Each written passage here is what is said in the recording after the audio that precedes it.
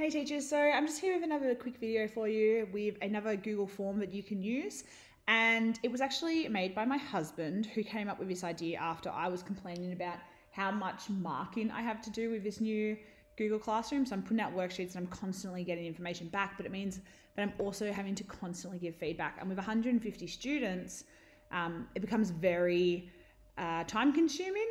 And so this is a good way of getting them to actually reflect on their own learning and doing a little bit of self-assessing rather than always us giving them formal feedback. It also probably makes them interact with that feedback a little bit more. I know some students probably go in and read our comments and probably not give it too much of a second thought. So I'm just going to show you quickly in Google Forms how to do this one. So as I said before, open up Google Forms and you're just going to go to blank quiz, and it's quite an easy structure. So you shouldn't struggle too much with this one. You're just going to title it. So I'm going to title it livability. I think this is my go-to topic when I make these ones. Up here as well, you want to title it. That's where it's going to save to your drive at, so livability. I'm going to create a new section, and the first thing I'm going to do is put in a question. So I'm going to call this one question 1. And then up here, add question, just like we did with the other quizzes that I've shown you. And I'm going to say, what makes a place livable? Now, instead of multiple choice like before, we want to change it to paragraph or long answer text. That means they can click on there and type in their answer. Now, once that's done, we need to go new section. And this part here is going to be our example answer. So once they've answered it, they're going to come here and they're going to see an example answer. And this is where you want to write exactly the kind of things that you want them to write. You also want to make sure you're modeling good literature, good grammar, and also putting it in full sentences, because I know that's something our students haven't been doing really well with their answers. So I'll just put in a quick one. There are many factors that make a place livable, such as, and I would go on to finish off that whole thing, but I'm sure you don't want to sit here and watch me answer questions about geography. So I'm then going to add another section. So there's going to be 3 sections for each question. In this section, I'm going to put self-assessment. So this is where they assess their work rather than you having to assess their work. The first question I'm going to put in is, did I get this question correct? And they pop up here already with answers, so I'm going to click yes and no.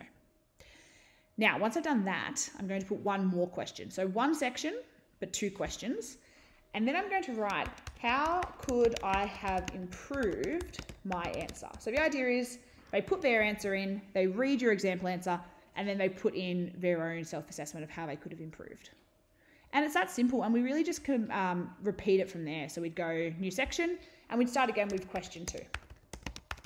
That's simple, and you can put in as many as you want. If you want to make it prettier, I'll show you this quickly. Customize theme. You can pick colors. You can choose images from Google Classroom, or you can upload your own. So upload something about livability. Once that's done, I'll show you quickly what I do to put this into a classroom. So I'm going to go over here to my test classroom.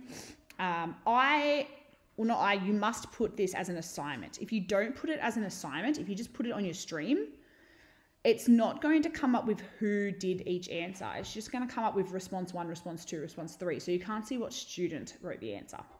And that's pretty important. So we're going to go create assignment. You're going to give it a title as always.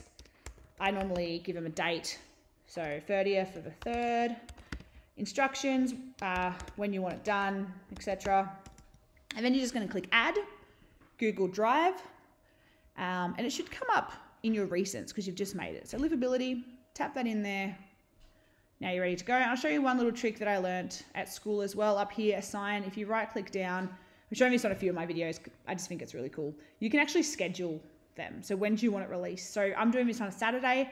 I don't want to give my students work on a Saturday and overwhelm them. So I'm going to put it for March 30th at 9 a.m. And I hit schedule, and without me even coming back into Google Classroom, it's going to upload it straight away at 9 a.m. on Monday. So that's another really cool trick. Okay, cool. Hope you guys have enjoyed these videos. I've got 2 more. Please feel free to share them with as many teachers as you want. They are unlisted though, so they need the link. But share those links around. And if you have any questions or there's anything else you really want to know about using Google Classroom, just let me know.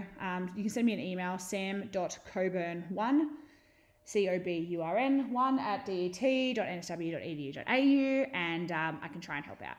All right. Thanks, guys.